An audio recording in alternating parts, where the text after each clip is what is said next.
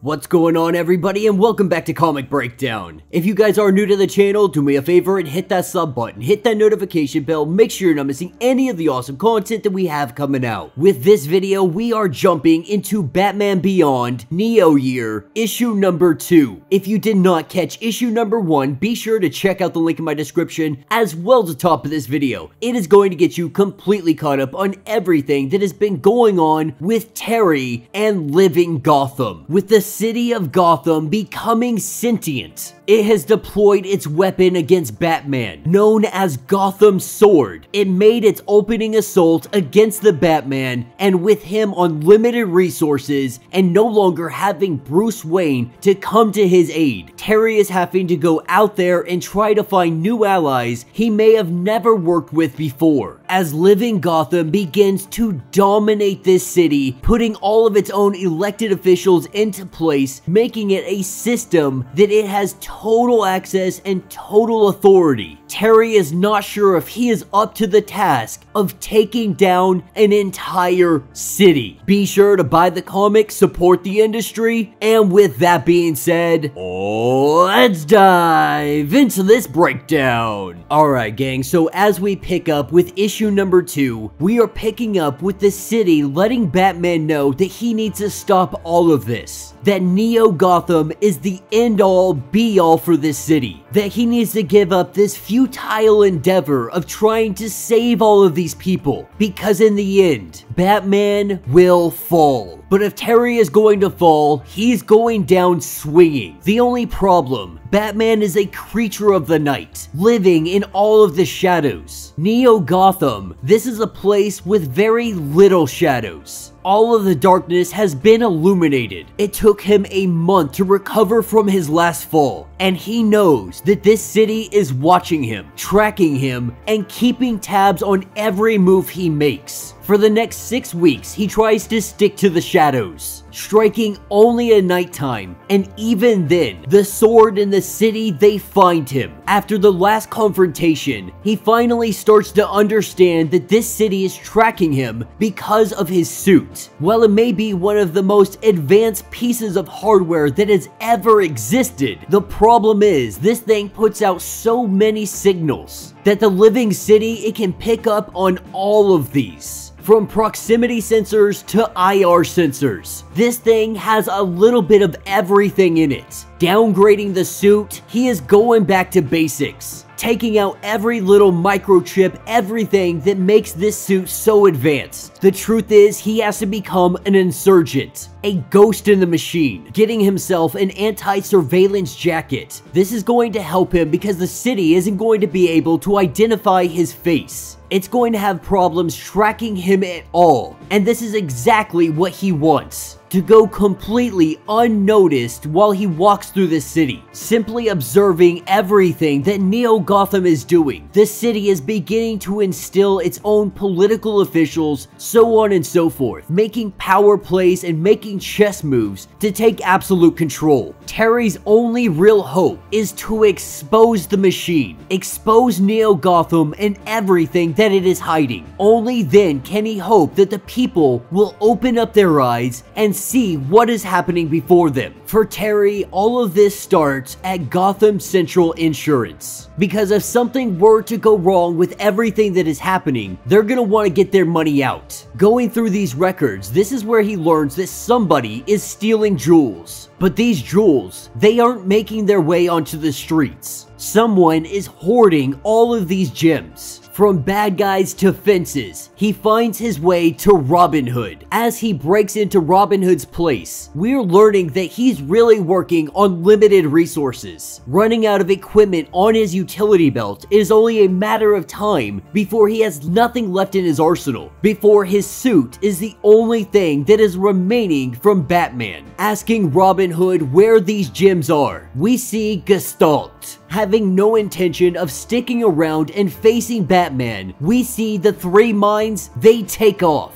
As Batman heads into the air, what we learn is that the rocket fuel that jettisons him up into the air, it is about empty. This is the last of the rocket fuel given to him from Batman. Another sign that his resources truly are dwindling. Chasing Gestalt through the city, he is led to Joker Town. Definitely not a place that he wants to be. Immediately being attacked by all of these clowns. But Batman has trained him well in how to fight these guys. Because at the end of the day, they have no training, they have no skill, they have no understanding of how to actually fight. Their biggest advantage is that they outnumber you. For Terry, this is no problem. Blasting his way through all of these clowns, kicking some freaking faces in, he makes his way back to Gestalt. As they stand on a rooftop and he is completely out of fuel, he lets it be known that he is not here to bring anybody in. In fact, there is a much bigger threat at play, and he is here for allies. Giving the whole story, letting him know that the city is alive. And not some metaphor kind of way, the city has become sentient. He takes off his mask, even saying his full name. This is how desperate Terry is right now. He needs some kind of help, any kind of help. At this point, he is not sure that he is enough to take down this city. If Bruce Wayne were here, it might be possible, but Terry is full of doubt. And with Gestalt being a genius with the technology, he truly does believe they have the opportunity to beat Neo-Gotham. But Gestalt has no intention of helping him out. More or less telling him that they are gonna live in the shadows, they are gonna hide, let happen what is going to happen. They are gonna sit on the sidelines as this city takes over everything and just hope that it doesn't come after them. And of course, this infuriates Terry. The fact that they aren't going to do anything to help him. They are gonna live out their days and they're gonna let what happens happen. But what they don't know is that Batman was able to get a hold of those gems, having them in his hand and holding them over the edge, letting it be known that at one time he thought just like them, that it was impossible to face these odds as one person. And the things that he has been through in life, they have cost him everything, letting him know that if you want to continue playing in the blind spots, pretending like Neo-Gotham isn't going to catch up with you, that is perfectly fine. The truth is, you are just afraid to face this city. You are full of cowardice. And so your play to be neutral in all of this, it is nothing more than that. As he drops these diamonds, these gems over the side of the building, the three minds, they hurry off.